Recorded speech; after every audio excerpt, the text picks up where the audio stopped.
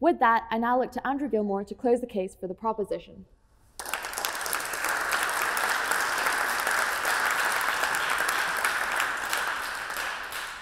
Thank you very much, Madam President. Last time I was in this chamber was 35 years ago, and I was proposing the motion at the time. And I was struck by the fact that all four officials of the union felt the need to come and oppose. Now, the first up was the secretary, who gave the listed speaker, and there the similarities end, because he, at the time, he had shockingly blonde, unruly hair. He was Eton and Balliol, thank you for outing me. He was taking a night off from the Bullingdon, I think, and his speech, although it was an extremely important subject, Middle East peace, was remarkably short of substance, but quite long on jokes. And he is going to go down in history for his opposition not to the UN, but to the EU. That was the first one. The next was the librarian. I'm afraid I've entirely forgotten both him and his speech. Not all librarians are equally forgettable, but that one was. I have no idea who he was or what he said.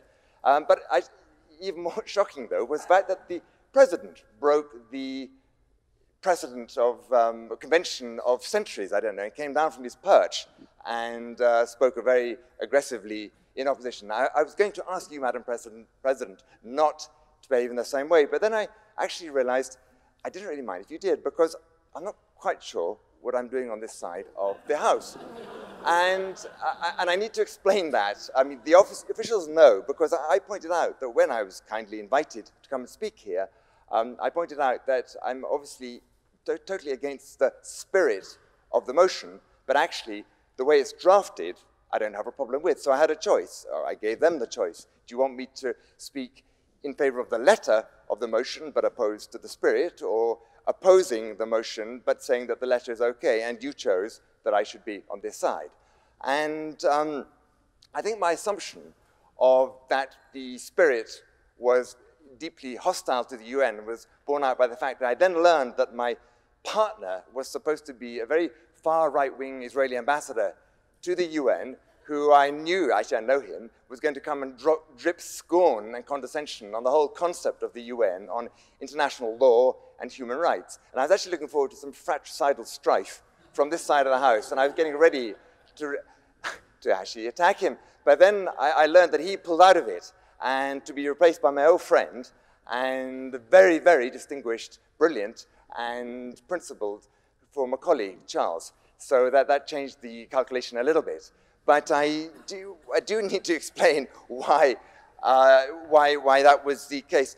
So how can I oppose the spirit but be in favor of the letter? Because the answer is the motion says almost nothing at all.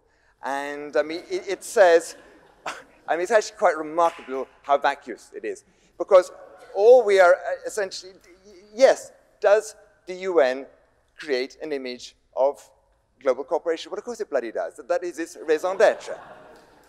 Is sometimes that image a little bit illusory because it goes beyond the gritty realities of the world? Well, yes, it is. So that is all we have to prove tonight.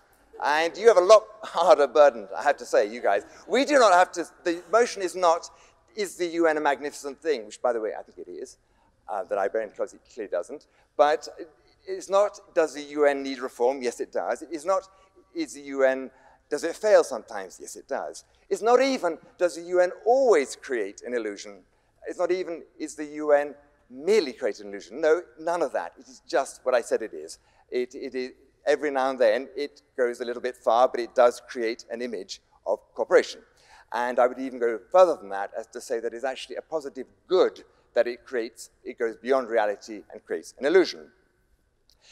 I'd like to take you back to 1944. The Battle of Arnhem is raging. Churchill, as so often, is thinking of the post-war settlement. And he meets his chiefs of staff, and an admiral suggests to him that maybe Churchill's idea of a United Nations after the war is a little bit naive. Churchill firmly rejects that and says, it is the only hope for mankind.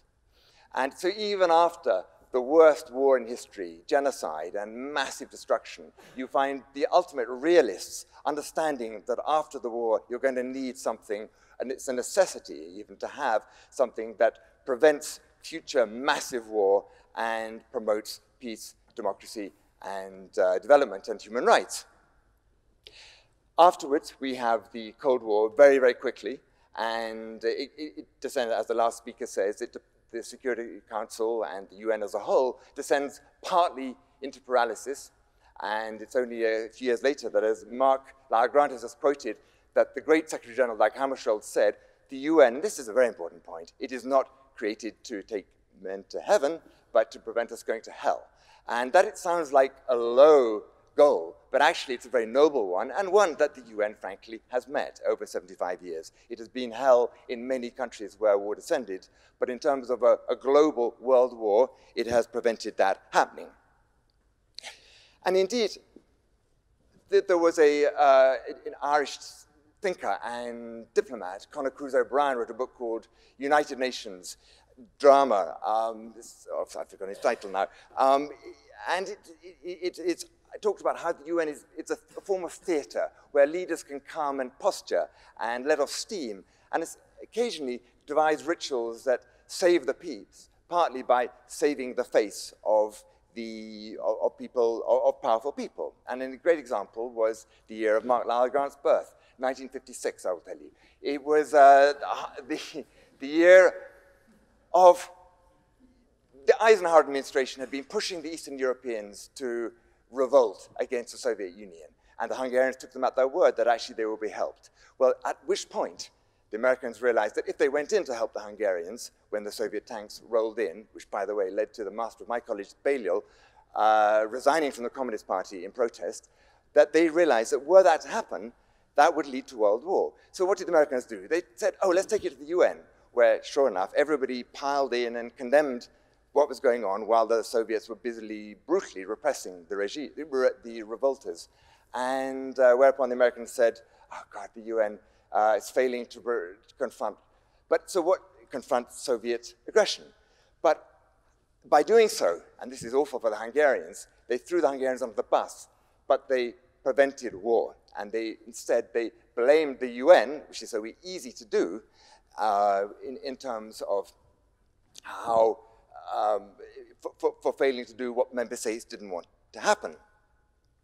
Blaming the UN is so easy, and indeed, a former American ambassador, Richard Holbrooke, once said, but blaming the UN for the world's disagreements is like blaming Madison Square Gardens when the New York Knicks play badly.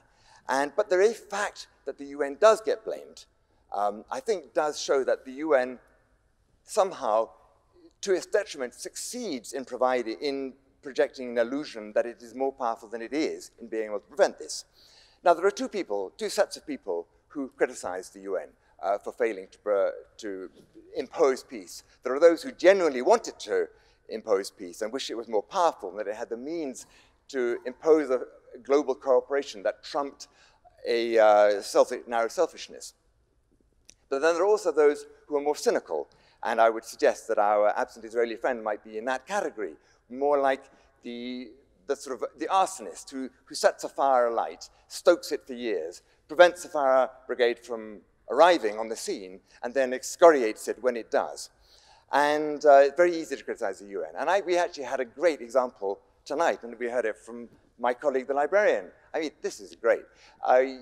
You guys invited all males and then say the UN has a gender problem. That is vintage criticism of the UN. Thank you. And so we plead guilty of many things, perhaps not that. So the fact that the UN, there are standards, and where would the UN be? Where would the world be if there wasn't some ability to project an idea of cooperation and of standards and of human rights and law? And we all know that member states, however repressive and aggressive they are, they actually hate being called out by the UN. We've all done it. We've seen, Edward Mortimer, who I think was meant to be here today, when Kofi Annan said that the war in Iraq was illegal, how the Americans reacted, how Zaid had a response when we've criticized Sisi, Netanyahu, Erdogan, Modi, the lot. People mine desperately, and they would behave even worse if there wasn't the possibility that somehow they would be called out. So even if there's an illusion created, which I think it is not a bad thing. So clearly, this is not a debate for or against the UN. And I mean, Charles, Peter, and I, between us, have 50 years of experience on the front lines of virtually every single international crisis in the last quarter century. And the opposition's arguments are frankly excellent, and I haven't disagreed with a single point. And even if I can say that based on the funny wording, I'm on this side of the house. But I do believe it would be a mistake in this age, let us face it, of catastrophic global warming, of Brexit, of coronavirus, of Trumpsterism. I would be frankly appalled if this great institution were to somehow send a signal that in the face of all these problems, that the Oxford Union believed that now was the right time to undermine the United Nations, to kick away the crucial crutch of global cooperation, and to repudiate Churchill's only hope. So that is why I proudly propose the resolution, but I humbly suggest to members that you abstain.